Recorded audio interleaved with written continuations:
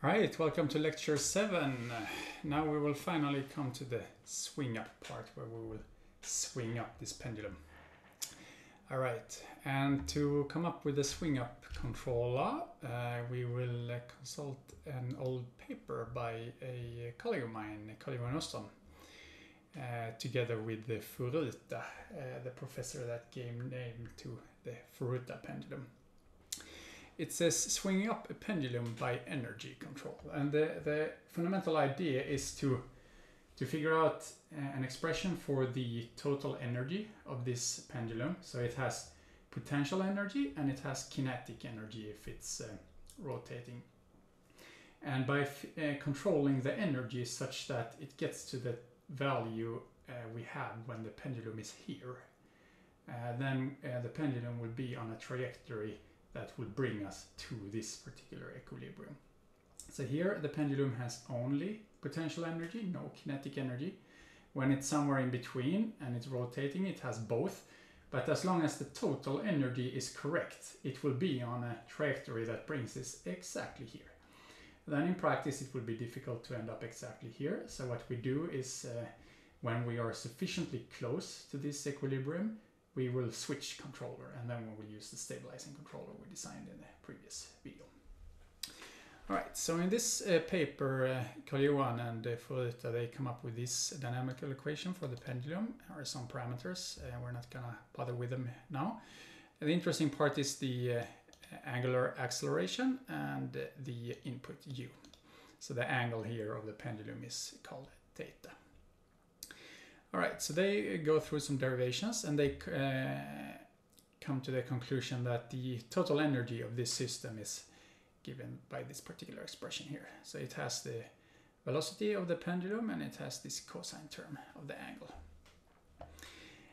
Then they differentiate the energy with respect to time. And they see that it's given by some expression here, and they simplify by putting in the expression for the angular acceleration, and they end up with this. So here in this differential equation, the energy is the state, and that is just some function of the input here, but it does not depend on the state itself. So this is just an integrator. We just integrate the input with a time varying gain. The gain of the integrator here happens to depend on the angle.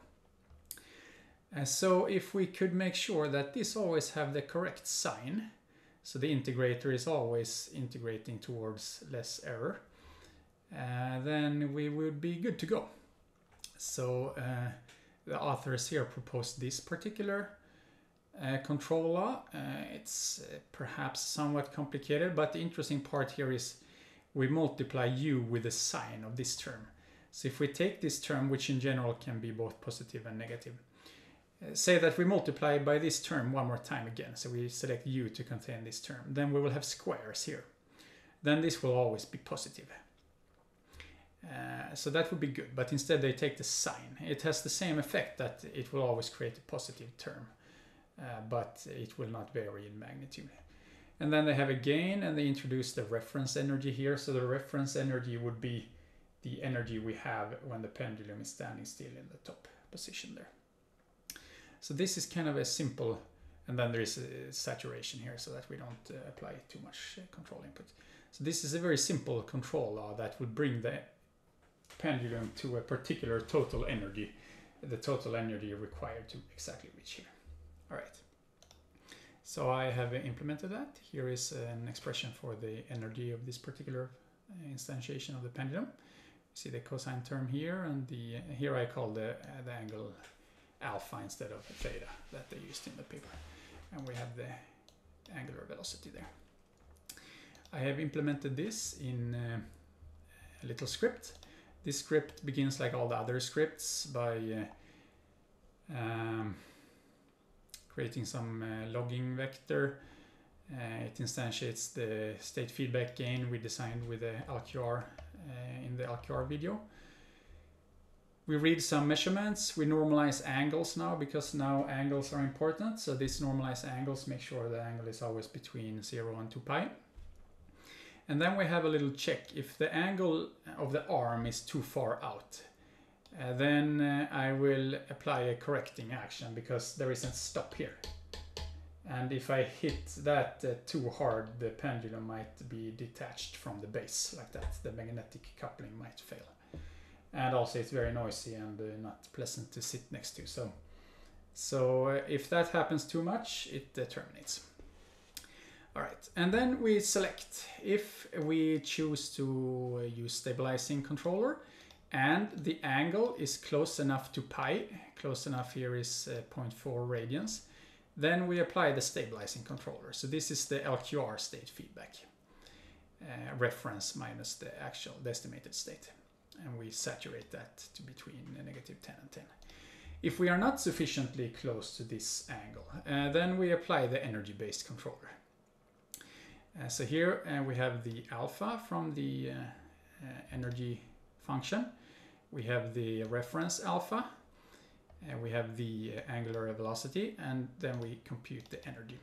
So here we have the term energy minus energy reference. So the reference velocity is 0, and here is the reference angle.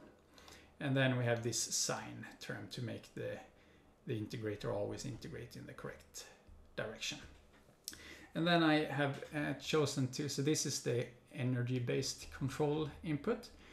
Then I've chosen to apply a small proportional gain that just brings the pendulum to kind of the center here so it doesn't hit the end stop too much. All right, but that should be all we need. So I start by homing the pendulum. So that just means that now this is defined to be the 0 angle. And then we can run the controller. All right, and there it swung up. Can I hit it? Yes. I can block it from moving so the pendulum will fall down, and we see that it catches it again. Yep. All right, so it works as intended. And if I terminate this, we should get a little plot. All right. So here we see the angle. It starts at 0 and it starts swinging up. It went to -pi and it stops there. I have pushed it here a few times. There are some bumps. Then I blocked the control actuator, so the pendulum fell down. But it caught it here, so this is now -3 pi, I guess. And it stabilized there, and then I held it again, and it fell down and up and down, and it stabilized here. And then I did the same thing. I pushed it a few times, and it kept, and then it kept in the other direction. All right, so it's okay to stabilize at any multiple of 2 pi, plus minus pi. All right, we have the arm angle here. It's not particularly interesting. We have the control input here. We see there is some noise. And whenever I hit it, there is a peak. The controller does something about it. And yeah, here we see the timing. My desired sample time here, sample interval, is 5 milliseconds. And we see that typically I'm a few percent above that. And we see that something happened here. And it took a bit longer time for some reason. I'm not sure exactly what happened there, but it seemed to have been okay. All right. So that was essentially it. Now we have gone through getting to know the system, doing some modeling, friction modeling, parameter estimation, and so on. We designed a stabilizing controller for this upwards equilibrium, and then we designed a swing-up controller that combined the energy-based swing-up control and the stabilizing control. The next video we will take a look at sliding mode control for robust position control of this system where the pendulum is just a disturbance. All right, thank you.